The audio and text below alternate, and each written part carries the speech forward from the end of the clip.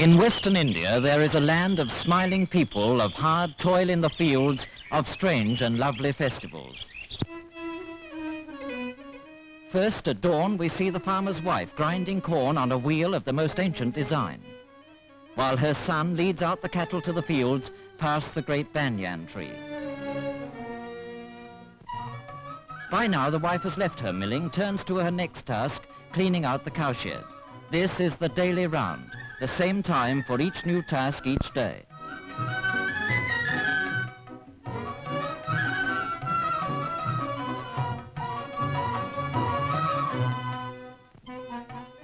The early morning work over, she invites the blessings of the gods on her farmhouse by chalking an auspicious design on the ground. The farmer himself takes out the bullocks to harness them.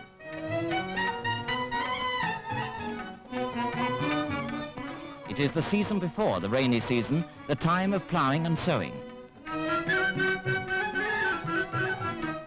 Past another banyan tree, past the temple dedicated to Ganpati, past the women taking their water pots to and from the river. From the way these women wear their saris, from the style of the temple, from the banyan tree, we know we are in Maharashtra, the home of the farming and warrior race of Marathas.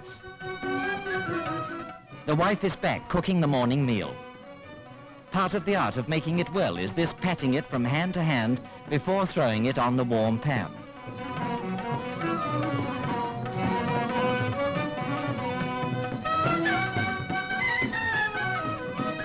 Her husband is in the fields and the food must be taken out to him. But there is not only food in those baskets, there are also farming implements.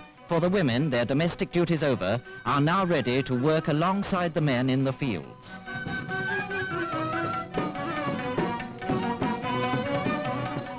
It is the dry season and the farmer is working at the well.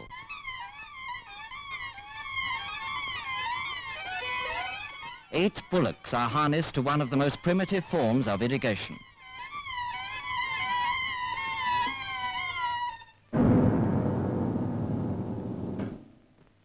And now, when the sun is almost overhead, a meal to restore the farmer and to prepare the wife for her change from housewife to farmhand.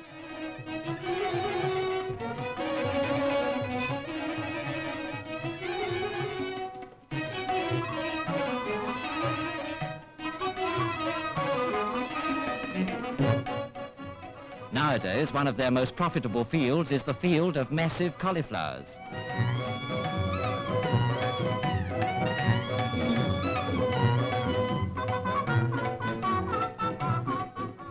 It is the job of the women to collect them. It is the job of the women to get them off to markets.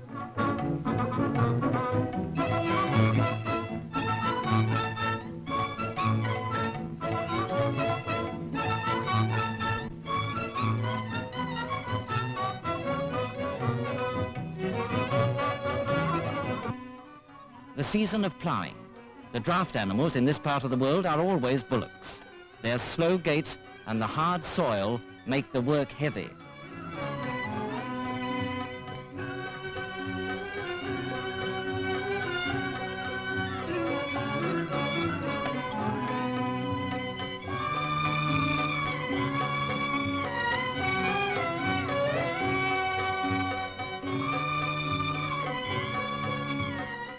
The work of sowing is easier, and the wife joins in. Now, the anxious days of watching for the monsoon rains are over. The rains have come, and the corn, their staple crop, called Jowar, springs tall and fruitful out of the Maharashtrian earth. This is the corn the farmer's wife was grinding in the morning. Here, it's a far commoner food than rice. That's not a lasso, she's scaring away the crows. It is late September, harvest time, and the rains have definitely stopped. The entire family climbs onto the bullock cart to go out to the fields for the reaping. The anxious times of watching for rain, for pests, for any one of 1,000 mishaps is happily past now, and henceforth it is a season of hard work and celebrations. First, the work of reaping. Mostly it is done by the women. The threshing is done by the women and the men. The farmer drives his bullocks round and round, plodding over the corn. Another man crouches close behind him, pushing the corn back under the bullock's hooves.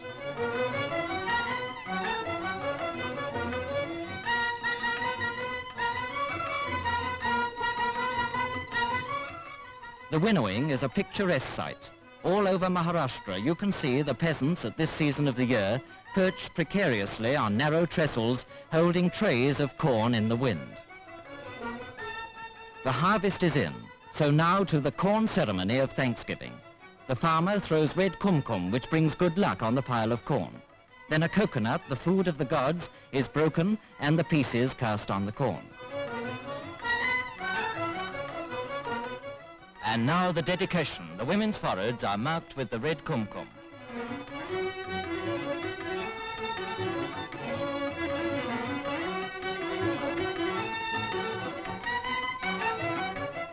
And after the ceremony, back to work, to pouring the corn into sacks ready for market.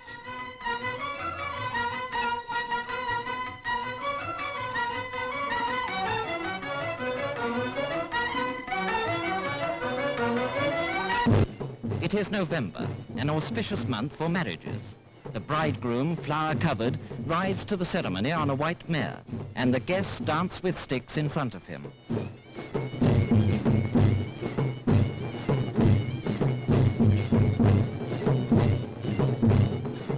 They do a fighting dance in front of him, with sticks for swords and shields held aloft. The women bring their wedding presents, silks, brocades, sweetmeats in brass trays. And by the banana plant, the bridegroom dismounts to enter the tent where the guests are assembling. The priest recites, the guests throw rice on the bride and bridegroom. Now the pair have walked their 7 times round. Until this is done, the marriage is not complete, and a woman relative blesses them with rice.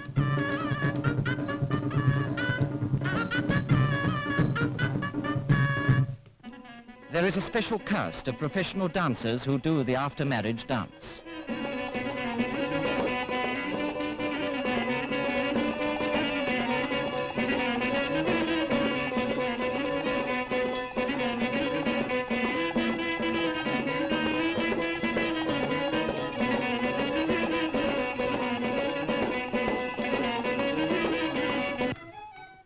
Another after-harvest celebration is the fair. Almost as exciting as they go off on their decorated bullock carts, the wife protests, according to tradition, against taking her own husband's hand in public. But this is a holiday, and some few bold ones may be daring for once.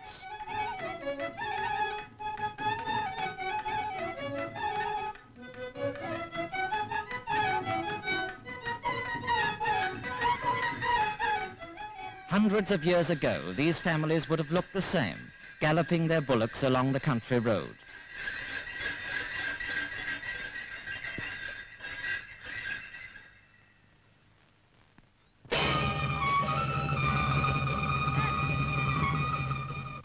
The village where the fair is this year has put on a religious festival. The farmer buys flowers from the priest as an offering to the god.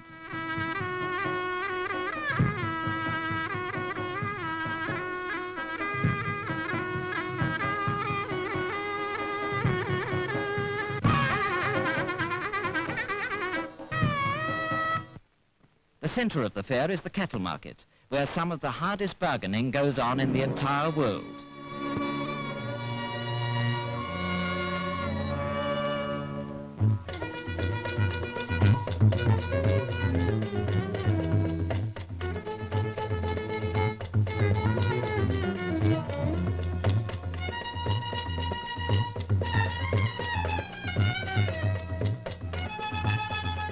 Every local entertainment is there. Roundabouts for the children. A physical display by the local regiment of Maratha soldiers. For these people never forget they are first and foremost a martial people. There is always a wrestling match, and every member of the crowd knows every trick.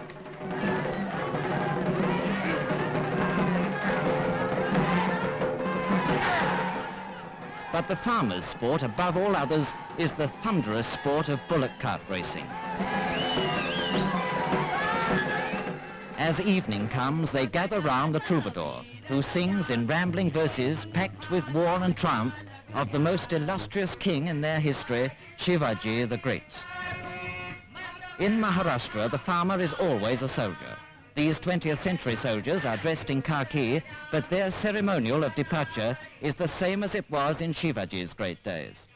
He bends down to touch the feet of his elders, always before departing. The spirit of the great Shivaji is still in these men, and this is as typical a scene in this fascinating country as the scenes in the fields, at the well, or at the wedding ceremony. And this is a typical song. Oh, you lion-hearted Marathas, never know fear, as your forefathers never knew fear. A typical song and a typical scene in the land of the plowshare and the sword.